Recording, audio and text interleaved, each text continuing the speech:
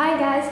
In today's video we will talk about LCMS. What is it used for, and how to use it. If you're interested, keep on watching. Let's get started. It stands for liquid chromatography mass spectrometry. It's an analytical chemistry technique in which combines an HPLC with an MS instrument. Mass spectrometry is a test method in which ionized particles are separated according to their specific gravity using reduced pressure, electric or magnetic fields. But how to actually use it? Well, we will walk through an example to make sure that everyone gets the whole picture. The first thing you should do is to make a sample. We measured the sample containing myoglobin protein into an Eppendorf, then centrifugated it, then we injected it to a vial. It's important to check that the sample is gas-free and it's completely dissolved. Any bubble in the sample can disturb the smooth operation of the pump, and if any solid particles remain in the sample, it can clog the column. Here you can see the device that was used during the measurements. As you can see, the LCMS instrument is made up from different parts. The basic components of an LC unit consist of a pump, which delivers the mobile threads at a required flow rate, an autosample, which injects the sample, a column for the separation of the sample, and a detector for the analysis of the separated components in the sample.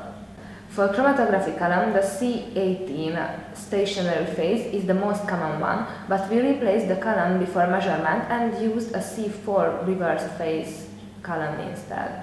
The solvents are usually acetonitrile, water on their mixtures. The main function of the detector is to measure the instantaneous concentration of the components in the eluent. There's a handful of detectors out there. In this case, we used a PDA detector, which measures the absorbance of the eluent. We measured the protein with the UV lamp at two different wavelengths. After the LC, here is the mass spectrometer we measured with. It contains an ion source that ionizes the sample, in this case an electrospray ionizator. ASI is a soft ionization method. When the analyte elutes from the LC column, the ASI atomizes it in atmospheric pressure and we get the charged ions in a gas phase.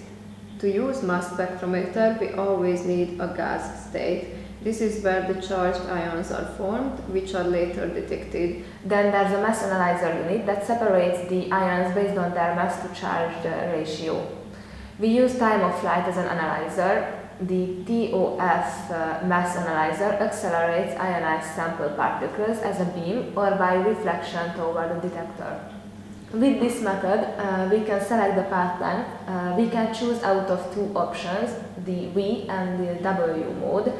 The W mode is twice as long as the V one.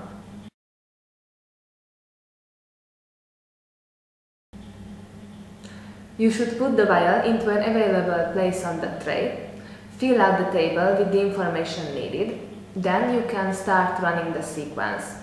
The time it takes depends on the method you work with. After it's done, you can evaluate the result by checking the graphs, so you will get a more clear view of what components are in your sample. And finally, as you can see, here is our total ion chromatogram. As you can see in the spectra, there is a peak at 7.43. This is our protein, the myoglobin. There is a lot of other peaks. It came from the contaminants. I hope that it was useful, and if you have any questions, you can ask us in the comments. And subscribe if you haven't done so yet, and if you want to see more chemistry related videos. Bye!